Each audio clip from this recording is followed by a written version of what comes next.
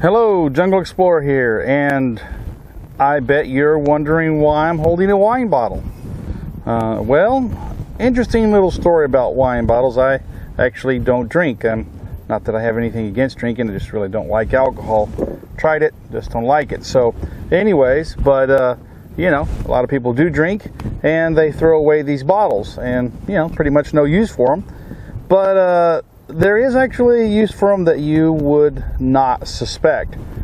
When I was a little kid, we went to live in the jungles of Guatemala, and there was a lot of little kids there that loved to swim in the rivers, and I always saw them diving out there in the rivers and then coming up, and most people back in those days, and yeah, dinosaurs were walking the earth, but yeah, they were pretty hungry, and the little kids, we're talking 7 to 10, 13-year-old kids, they were out there swimming in the rivers all day long and picking something up, and they were picking up wine bottles, and I was like, what in the world do they got wine bottles in the water for? And so I went out there and was swimming with them and noticed that they had made a minnow trap out of a wine bottle. And so then I started looking for a wine bottle to make a minnow trap out of myself, and there wasn't a whole lot of wine bottles because all the other kids had them. So anyways, I'm going to show you today how to make a minnow trap out of a wine bottle. Now, not every wine bottle can make a good minnow trap. In fact, what you're looking for is this right here. This nice deep indentation. Some wine bottles are flat on the bottom, some have a little bit of an indentation. Any kind of a little concave you know, entry like that is good. I bought this particular one because I was at Walmart. It was cheap. It was like $7, and it had a pretty good, over an inch indentation or in the bottle of in the bottom of the wine bottle. I don't know why they do that, but you only really see that on wine bottles. So anyways, it's there. And so what we're going to do is we got to make a hole in this right here. Now, if you have a good maybe 3/8 inch or 1/2 inch real sharp masonry bit, you might try to drill that hole. I don't have one, and you know, those things are going to be cost way more than the bottle. I'm going to show you how I did it, or how the little kids in Guatemala showed me how to do it. You take just a file, because it's made out of hardened steel, and I'm going to chip around the base here, right around here, until I knock that out. Now, obviously it's glass, so any mistake is going to result in a damaged or cracked bottle. But if you have enough patience, then you can do this. And it's really just a matter of just chipping. You know, just barely enough. This is going to be hard to chip out, but I'm going to actually have to go with a small hole right here and then widen it out a little bit, because it's this is just round in here. It's not got no flat area. So let me show you how to do this here. So you got to find a good solid base. Find yourself a good patient spot. This is going to take a long time, so I'm going to speed this up once I get it started. But I'm just going to start. I'm having a hard time getting. There we go. Got to find the right angle. Once you start getting kind of a groove going, and I'm just twisting the bottle as I go around it. I'm just hitting a nice solid impact. I'll eventually get to where I'm chipping it. Right now, I'm just going around in a circle. Just kind of showing you what I'm doing here. You don't want it. Went right through. Okay, that was not supposed to happen. But now I'm just going to chip. I'm going to take advantage of that. Trying not to. This is very weak glass. Very, very weak.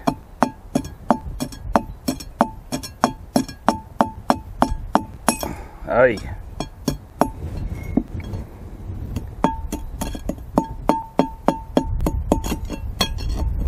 It's going to be a little bigger hole than I wanted.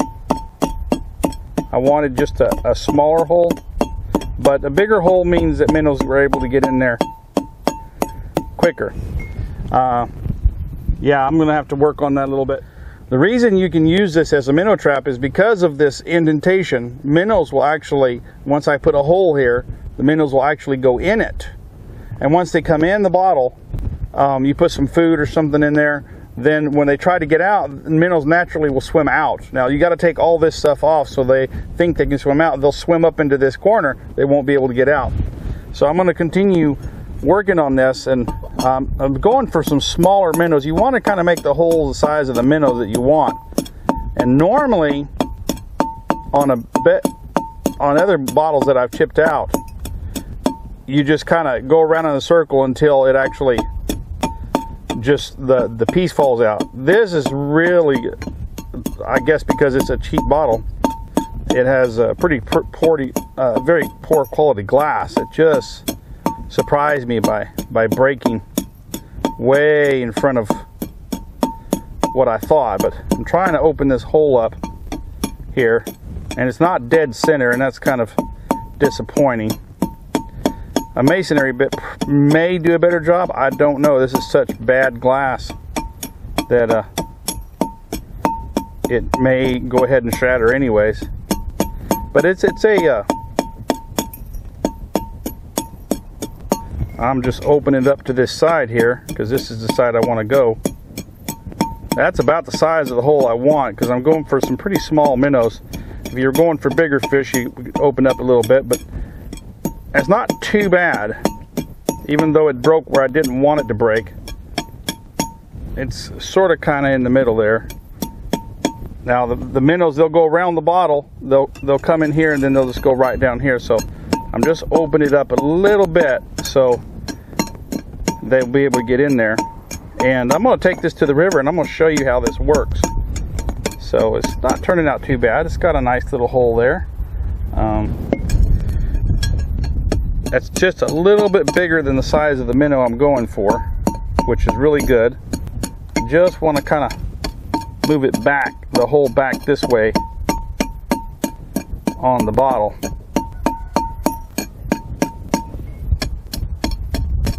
And kind of round it out a little bit. I mean, I'm being kind of finicky here, kind of a perfectionist. I like a round hole now, but I also don't want to shatter the bottle. And it's not wanting to chip off just like I wanted it to.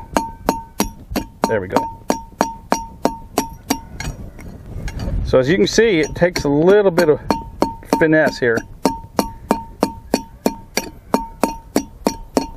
to do this. Now I'm going to take the end of the file there and just kind of run it around in there, kind of knock them sharp edges off. And that's pretty good. That's about a half-inch hole. It's not dead center like I wanted it, but it's still going to work just fine. You know, we're not dealing with perfection here. And now I'm going to take these stickers off. I may have to heat it up to get the glue off here. Go ahead and put, well, maybe they'll come off. I don't know. We'll see.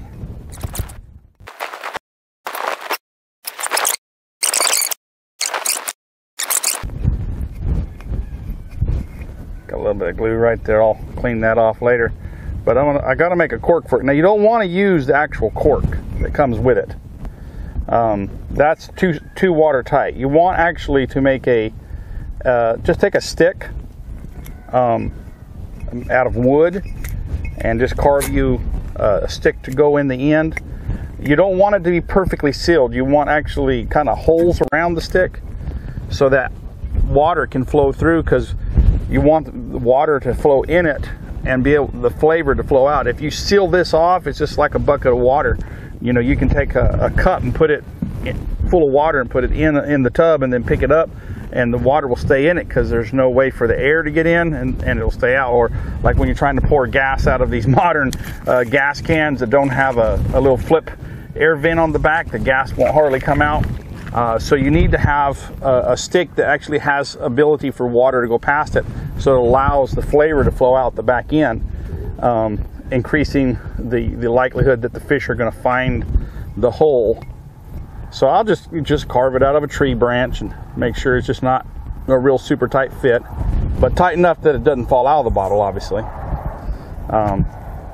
And that's what we're going to do there. So let me get this off. I'll put I'll carve the tree branch in there. Go ahead and I'm going to go in and use it, a blow dryer on this, heat it up a little bit because it's not wanting to come off. And then we'll head down to the river. So that'll be the next place that you'll see us. Okay, so here we are down at the river. We've got this the bottle all fixed up here. Got all the wrappers off of it. Just took a piece of, just found a tree branch about the right size. It has, that's not real smooth. And I'm here in this little creek. And it really works the best if you've got a little current. And here's a pool of water. And I'm just going to put this bottle out there in that current. And those minnows will sense the water going through. And they should come up right up here. Now I've got some cheap fish food here, tropical flakes. I've mixed in some other fish food, some floating and some sinking little pellets and stuff, but it's mostly just these cheap tropical flakes, something that minnows would like. So I'm just gonna dump some of this down in here. Not a whole lot, because you want to be able to empty it out. I've seen down in Guatemala, those minnows down there, they'd actually fill the bottle up to the point where they couldn't get any more in it. But anyways, so I've got a little rope tied on here. You could just walk out there, but I don't want to get the water muddy. So what I'm going to do is just chunk this bottle right there and let it fill up with water. Yeah, might be better to walk out into it. It'll clear up. I want to get this right in the middle of the current there. And let's get back. And you can put it in deeper water if you wanted. The current kind of turned it there a little bit. Let me reposition it. Gotta get it full of water here. Get that air bubble out of it.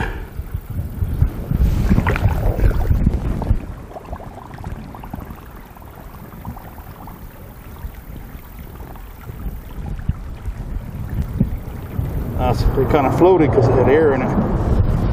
All right, that's why it turned. Okay. Now, normally it's in a lot deeper water, but for the purpose of demonstrating this video,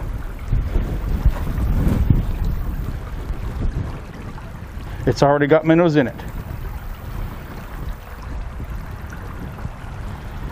Boy, look at them go.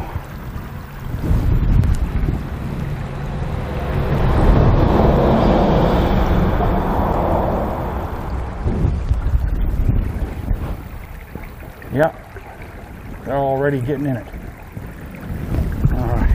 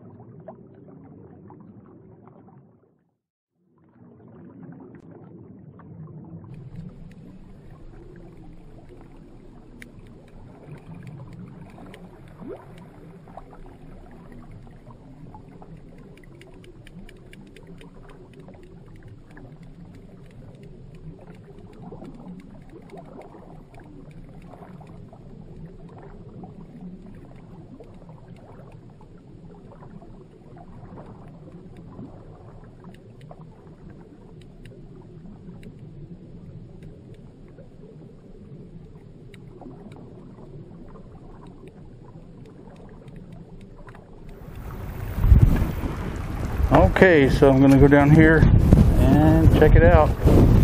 Wow, look at it. Whoa. And just pick it up like this. And there you have it. Look at that. That there's a bunch of minnows. Rainbow shiners. Just a bunch of them. All right. That's great. Got about 30 or 40 right there. Just a few minutes. Actually, let me just put it down in here.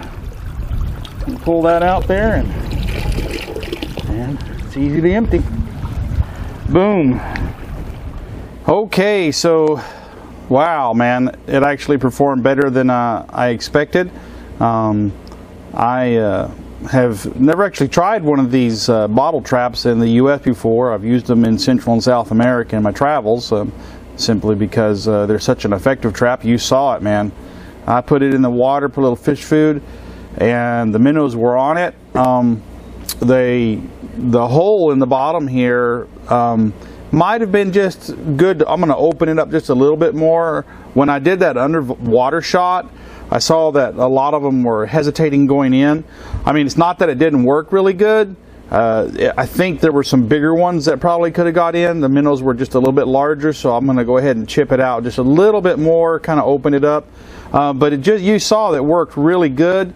The one thing about it is that just is really awesome is that when you go to empty it, you just pull the cork out, boom, and you don't have, you're not out there, you know, with those wire ones. You're opening them up and clipping, and you're trying to get the fish out of the corners or dump them, whatever. This is so simple. I mean, you just pour it out, boom, you're ready to go. It's just really highly effective.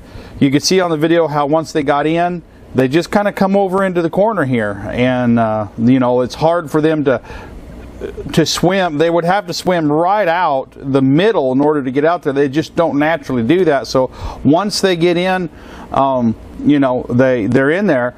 Now, one important thing, you saw how when I finished chipping it out, I kind of rounded it off and kind of smoothed off, because you saw in the video when I picked it up, I put my finger in there, because whenever you pick it up, the water tends to pour out, and that could actually, you could lose some. So you want to make sure that when you chip it out, you want to make sure that's dull, so you're not going to cut your finger. And using that file, it's hardened steel, so it'll cut that there.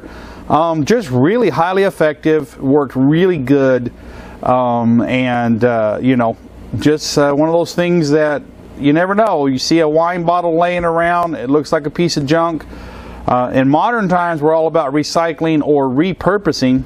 This is definitely probably one of the best repurposing things you can do with a wine bottle. So I really hope that you enjoyed this video and learned something useful from it. I know that a lot of people don't know this, are going to see this and it's like, wow, that's really amazing.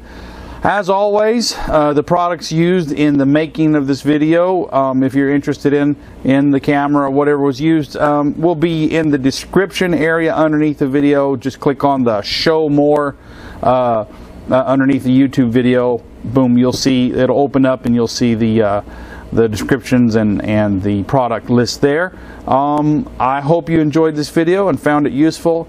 If you did, please like, subscribe, and comment. And if you do subscribe, remember to tick the bell button over in the subscription. There's a little bell there, a little gold bell. Click on that.